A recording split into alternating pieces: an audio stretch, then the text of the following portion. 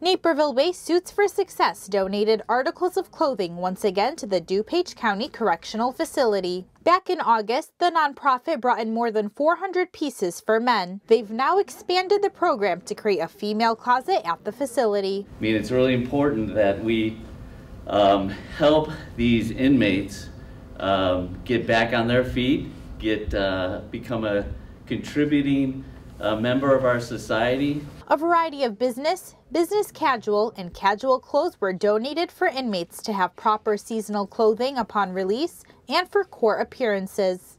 That appearance of somebody in an orange jumpsuit is always negative. That's a negative appearance. So a lot of times that can create predispositions on people on what people think of them just as they go through these processes. So going in a normal set of clothes or a suit, it commands more respect. The donated items will also help female inmates through the rehabilitation process as they transition to community life and go in for job interviews. Someone taking 3 suits, 3 sets of clothes home, having the ability to look good, look sharp, no one's gonna, think inmate when they see them. Suits for Success has donated a total of 60,000 articles of clothing to prisons and jails in Illinois and Wisconsin. Reporting for Naperville News 17, I'm Aisha Ashley Hausa.